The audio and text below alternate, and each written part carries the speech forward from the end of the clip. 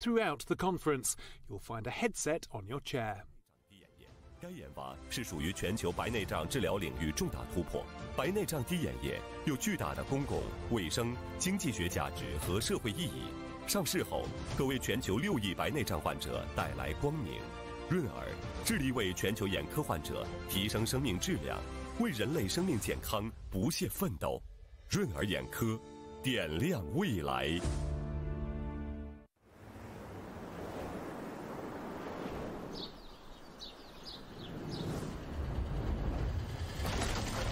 Why do we gather here?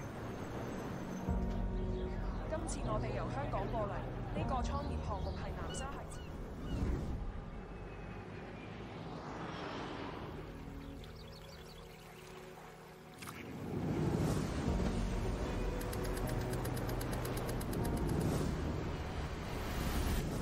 Because of you, Guangzhou's Nansha. From here, the Pearl River flows into the sea. From here, we embark on the maritime Silk Road. You offer us the easy access to surrounding cities from the GBA center. We are here for a shared dream. To overcome limitations, to make breakthroughs based on the GBA, in collaboration with Hong Kong and Macau, and facing the world. We explore the heavens, we seek adventure across the seas. We believe that innovation is the best way to explore the world.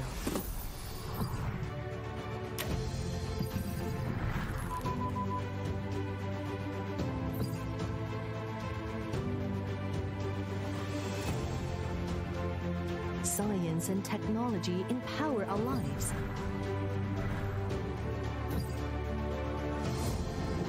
And push cities to grow and change. There's no need to leave home for a better future.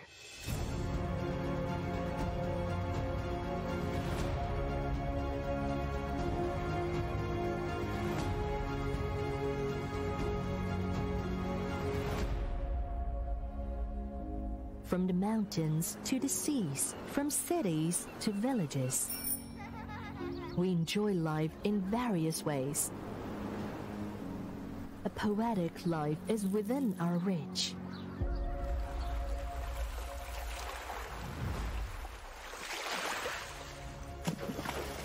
You let us know every day is another day.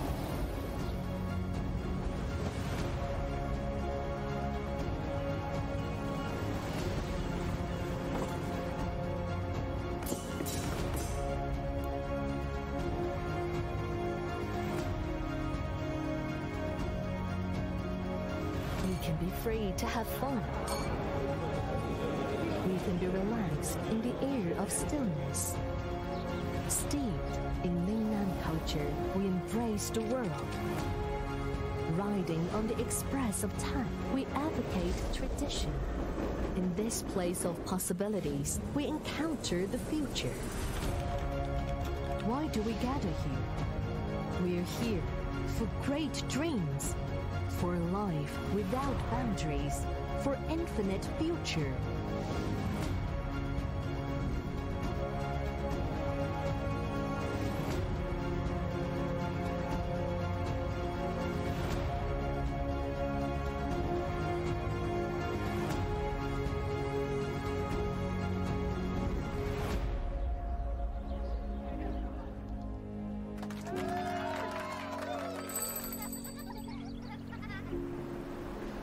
Nansha, future for you.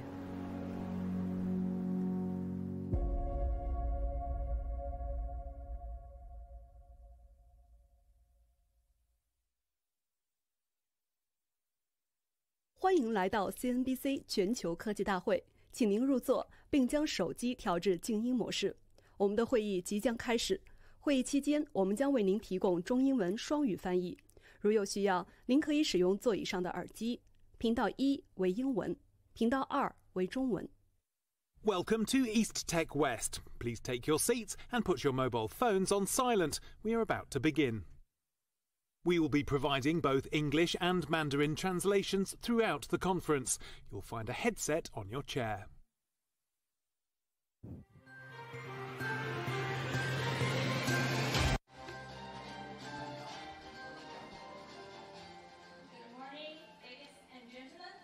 Back for day 2 of East Tech West. 女士们、先生们，大家早上好，欢迎。Ladies and gentlemen, welcome back for day 2 of East Tech West. We hope you have a pleasant evening. Are you all satisfied with last night's dinner? I found the red one excellent, but it's a pity that I have to leave early to prepare for today's hosting script. I hope everyone have a great time last night. And please have a few extra drinks. So, is everyone ready to begin today's agenda? Okay, before we officially kick off the second day, let's take a moment to review some highlights from yesterday. Welcome to East Tech West 2023. 尊敬的女士、先生们，大家早上好，欢迎来到 CNBC 2023年全球科技大会的现场。Really excited for all the conversations we're going to be having over the next 2 days. 首先我们先看这个中国企业的IPO，就一方面呢，我觉得今天就是大家赴美上市意愿还是非常强劲的，特别在今年年初的时候，我就有特别多的项目。I know there's something exciting out there. Do you know what that is? I do, but I'm not sure I can tell you. Usually, because those things are usually are private companies and private companies give us that a are hint? going fast.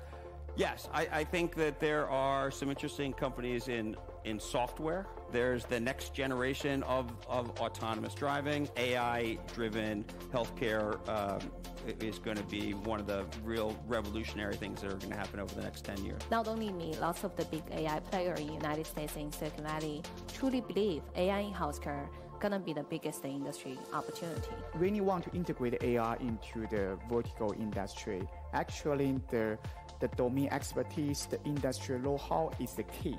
可以说10多年我们从事农业科技的这个时间里面，我们看到地球上面临的只要是干旱或者是洪水，或者是刚才您提到的森林大火等等，农民在这里面基本都没有太大的就是抵抗能力，所以我们就说 climate resilience 这个程度是非常低的。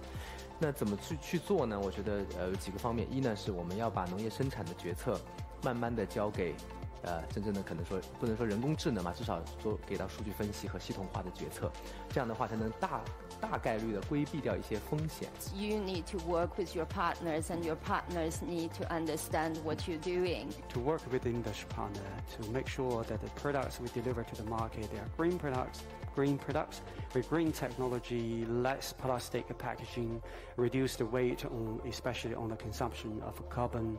So this is our main purpose. Right now in European Union there is regulation that's coming in force starting next year. There's something called EU ETS, whereby all the ships that will go to Europe, they will measure 50% of the carbon emission footprint. And that will translate into a tax. Effectively, it's a carbon tax.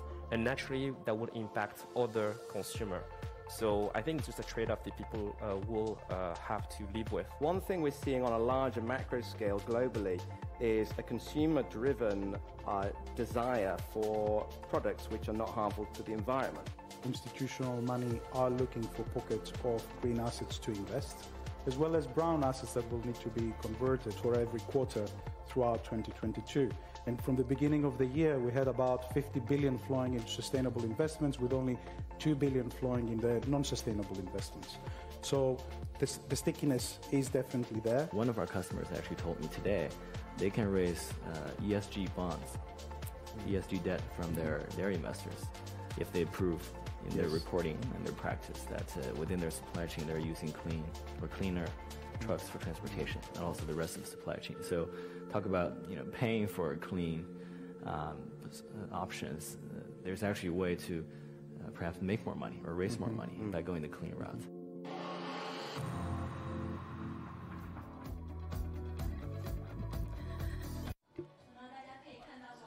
So you can see our agenda yesterday was filled with exciting discussions, especially exploration of AI, opportunities in China's capital market, and topics like ESG, sustainability, supply chain, blockchain, smart agriculture, and etc. So I really look forward to the second day. So in our first session today, we will dive into a highly popular topic, autonomous driving.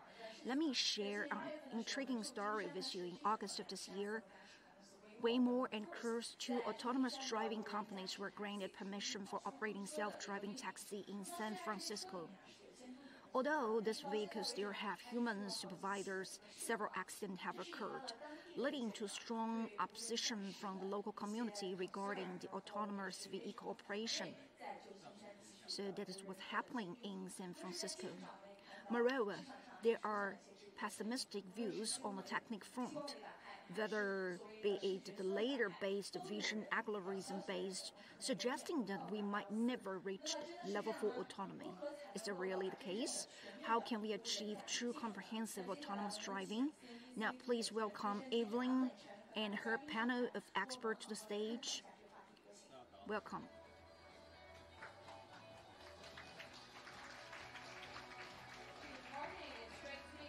For another exciting discussion about autonomous driving, I have JD, Pony.ai, and also RoboSense. This session is going to be in Chinese, so please adjust your translation devices. 今天非常荣幸，我们请到3位在这个自动驾驶行业的著名领导。然后我们先介绍一下，就是京东。So today I have 3 guests with me. Firstly, we have Mr. Liu Dong, Head of Intelligent Driving at Jingdong Logistic, Head of Intelligent Driving at Jingdong Logistic, and Lu Yinmo, VP of Pony.ai and Head of the Guangzhou Shenzhen Research and Development Center at Pony.ai. And also with us is Mr. Mark Liu Chiu, Executive Director and Executive President of RoboSense. It seems that my Chinese is not good as I expected. Maybe my pronunciation is not that good. Please bear with me with that. Okay, so today, this year, we see the autonomous self-driving have changed profoundly here in China. And some people complained years before that we spend too much money or even wasted too much resources on development of self-driving. But it seems that is no longer the case. We can see that in April of this year, in some major automobile exhibitions, we see their new mode of autonomous and new energy vehicles.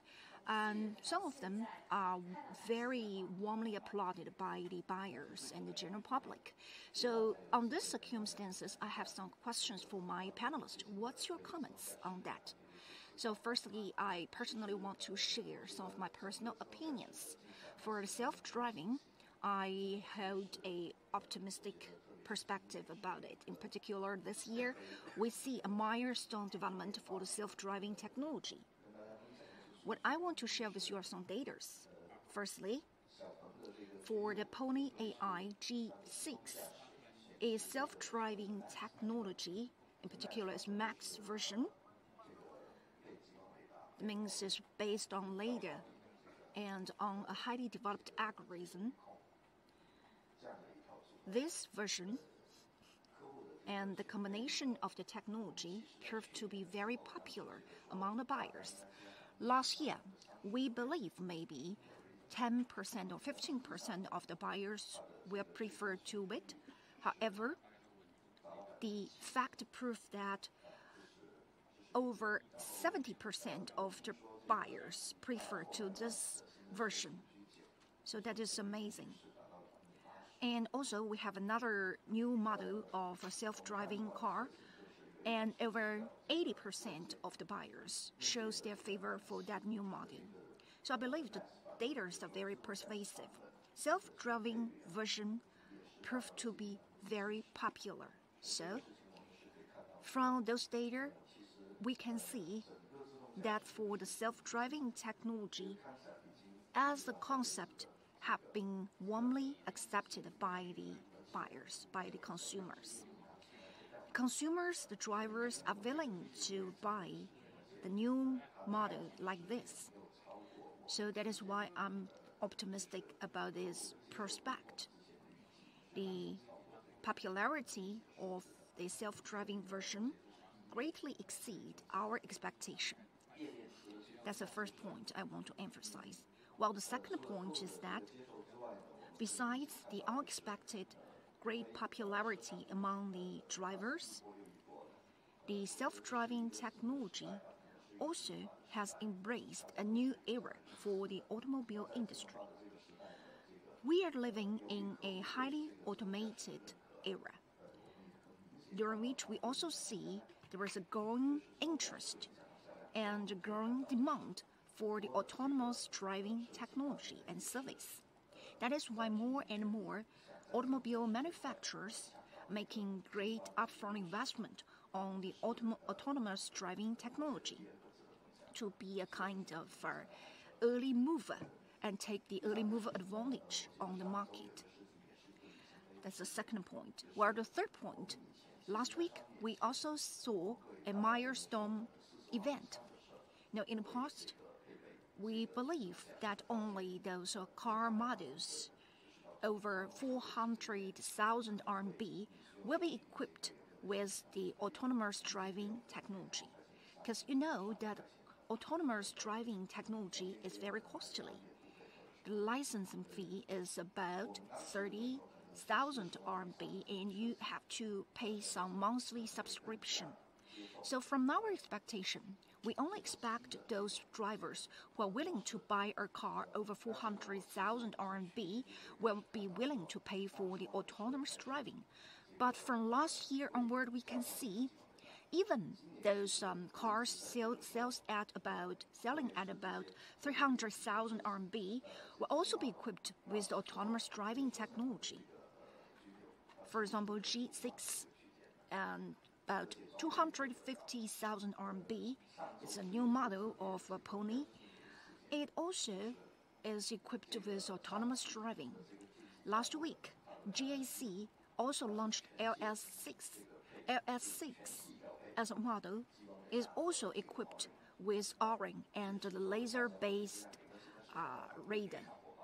So you can see it proved to be a great success on the market. On the first day of its launch, it have received 68,000 orders. So I believe this event is also very illustrative. It shows that our expectation is not in line with the reality. We can see that those cars whose price is over, say, 300,000 or 400,000 will be equipped with the self-driving technology. And we believe the threshold of the price will continue to go down. That means autonomous driving technology will have a greater penetration rate in future. And another point is that in the automobile industry, there is a very heated discussion about the new version of models. For example, maybe you will have a Pro model. Well, the Pro model, compared with the average model or standard model, is a more advanced model equipped with the autonomous driving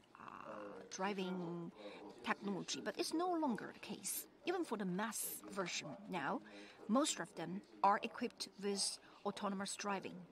So we can see that over 70 or even 80% of the new energy vehicles will be equipped with the autonomous driving technology. Only the rest 20 to 30% of their models will not be equipped with technology. So judging by these events, we can see these two very special core information. So that's what I would like to share with you. I see. So from the perspective of the consumers, it is easier and easier for them to understand and accept autonomous driving. And now we have some driverless taxis, and I believe that we can see more and more driverless taxis on the road in China. Can you tell us more in detail? Like here in Nansha, we will see more taxis like that? Yes, you're right. In the past 1 year, we have made a lot of changes in autonomous driving because we had some new policies in different areas of the country, like Yizhuang in Beijing and Nansha in Guangzhou. We can see more and more driverless cars running on the road. They're not only on trial, they're actually providing services to the passengers. So, like I said, we are commercializing the driverless taxis in Beijing. And I believe that in Shenzhen, Guangzhou, and other first-tier cities where the policies are more open-minded, we will have more and more driverless taxis. We can actually charge the passengers for the fees when they take a ride on those driverless taxis. So we will continuously testing and promoting those driverless taxis. In fact, you can use your cell phone, you can log on our app, and you can hail a driverless taxi very easily. When the taxi arrives, you can see no real human being is on the car. And the whole taxi is driven by AI and different kind of computer software. So you will find it very interesting. But I believe that in the future, this kind of autonomous driving technology will be more prevailing. It could be used by more and more people as an ordinary product. So we are now changing the whole landscape when the policies are being updated. Like you said, in San Francisco of USA, there are also driverless taxis on the road. And in China, we are also accelerating the commercialization of driverless taxis in China. And I believe that more and more people would like to try this kind of taxis. That's the first thing I would like to say. The second thing is that, like Pony.ai, we have got the latest generation of autonomous driving vehicle. It is different from the previous versions, and we are now using massive production. And you can see that in our vehicle, we used to have a radar underneath. But now we use a very new component, which is smaller and lighter. And that component is actually provided by Mr. Chu. So I would like to thank him a lot. And we are also using more and more of these gadgets over there.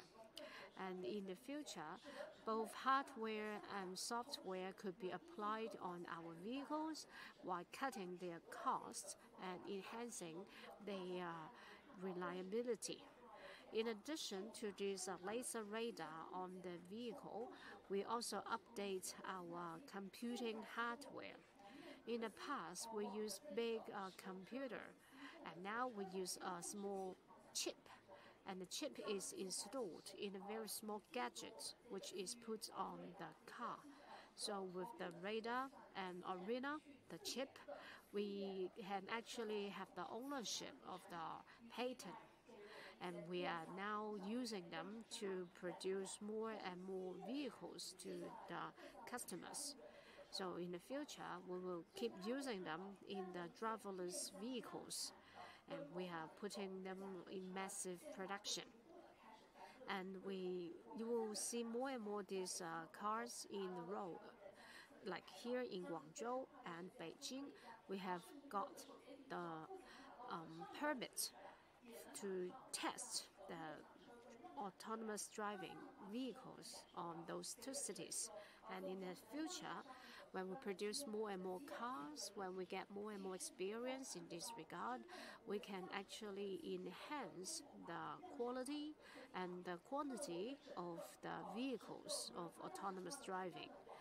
So when we do that in the future, we can actually, like by 2050 or 2060, we can provide the services of autonomous driving in different cities in the country. Well, yeah, I would like to talk more about the commercialization of the autonomous driving cars in the future. And then we will see about industrialization. like you have your inventory, you also have different scenarios to use use autonomous driving. Can you also tell us about that from JD Logistic? Yes, yeah, we are a logistic company, and JD has 400,000 people to deliver products to different customers.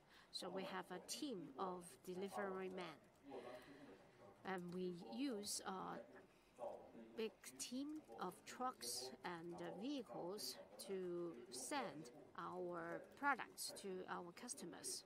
But our delivery men also use some new vehicles to help them to get to the customer faster. And we also work with Dada, our partner, so we can also have more connectivity in different community. For example, in some office buildings, it's not possible for our delivery man to get into the office. So we can find a way to get something like a shuttle bus or a shuttle device to send the products to our customers in those offices. And it can actually enhance the efficiency of our delivery. And in the past several years, we have witnessed rapid transformation of autonomous driving. It is safer and safer, and it is cheaper and cheaper. And I believe that we have a lot of potential to commercialize autonomous driving, like in our logistic company. I see. So in the future, we can also deliver the products to more scenarios. It's not to manage the inventory. Am I right? Well, part of it, because in our inventory, also we have very good management plan. For example, in the inventory warehouses, we also need to get access to the products by different vehicles. I see. So the next question is about your app. In fact, I also downloaded your app, and I can see that there are a lot of bonus that I can use. So I find it cheaper to use those bonus to hail a taxi. But what about you from Pony.ai? Will you have the same promotion of incentive? Well, I see. In fact, in the future, the driverless taxis will be cheaper than the traditional taxis because we don't have to pay the drivers. So in the future, they will be cheaper. So we are hoping to cut the cost of the entire vehicle, and we can make sure that our passengers can enjoy a safe and cheap ride when they are on the driverless taxis. But what we are doing now is to enhance the safety, not to cut the price of the service.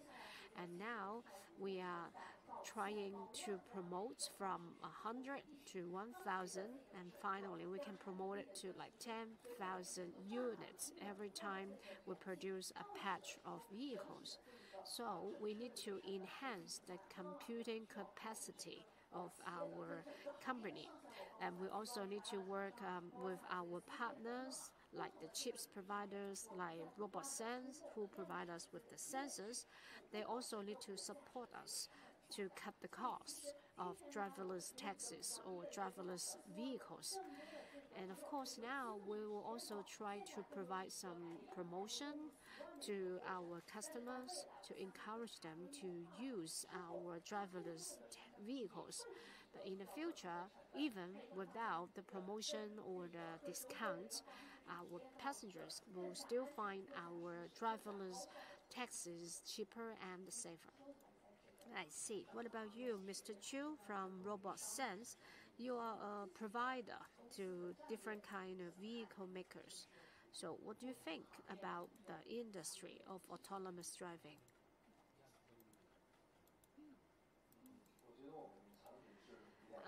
We have products which are categorized into two kinds. The first kind of our products are very accurate. So we need to make very accurate laser array sensor. I provide it to like Mr. Liu or Madam Moore and our will charge them for a higher price. But beginning from 2017, we began to think differently. I think it's okay to charge our customers for a high price. We also need to try the other way around because we need to satisfy the needs of our customers. Let's take the vehicle industry for an example. They are asking for good quality and low price. And that is an urgent need we need to satisfy. So beginning from 2017, we try to provide applicable solution by cutting our costs while maintaining our high standard of quality. So in 2017, we released our first version of the gadget. That is also a radar. It is cheaper, and we also sell them to North American markets. And we are now in massive production. We have 21 OEM and TMI partners. They are all using our products in their end product. And so far, we have been working with over 10 customers who are asking for SOP. So yes, we are providing hardware. The hardware includes the components for the vehicles and for the platform and for the whole system. So we keep thinking how we can cut the cost while maintaining the quality. And the answer is that we go for economic upscale. How can we do that? First of all, we need to get the support from many customers. They are the solid foundation for us to upscale our economy. And we need to have some bargaining power with our partners. And when we get that, we can also develop our chips. The chips could be better and our whole products could be better. And when we enhance the quality of the chips, we can enhance the quality of the whole product by cutting the cost. Just like Madam Moore from Pony.ai said, we offer them with the gadget asking for a price about $500 and in the past we asked for $10,000 for offering them a sensor which is bigger, and we will continue to provide more new products because we want our vehicles to cope with more complicated traffic on the road. Just like Mr. Liu for JD Logistics, your trucks only need to run for dozens of meters. It's not a long distance. Then you can choose this product. We will always focus on scale, especially for the car industry. We are looking for SOP. And with the support of the markets, we can see some emerging industries and sectors, and there are a lot of things that we can help them to do.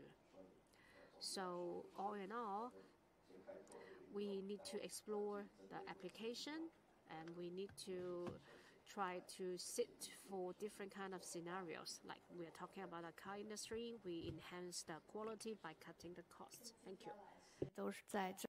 Okay, so from your observation, we can see the enterprises making every effort to enhance their market positions in the autonomous driving technology. And I see that the great concerns about the security and safety of this technology. So from the perspective of testing, what kind of measures or what kind of plan have been or will be adopted by you to ensure the safety of this technology?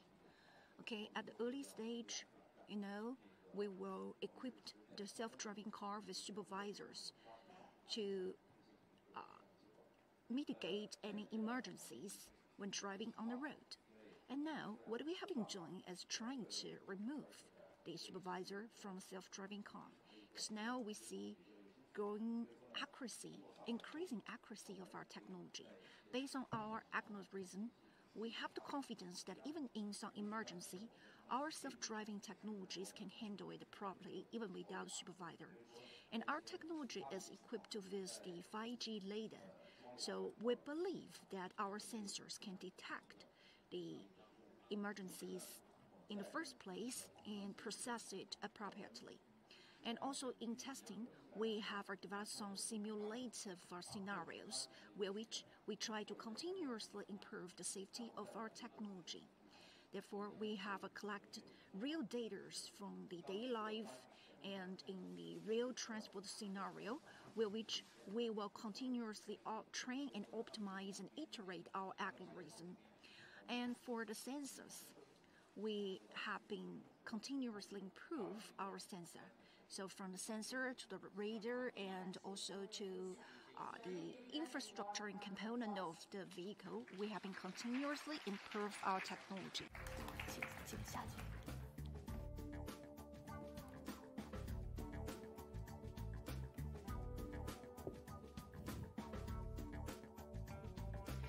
好的，非常。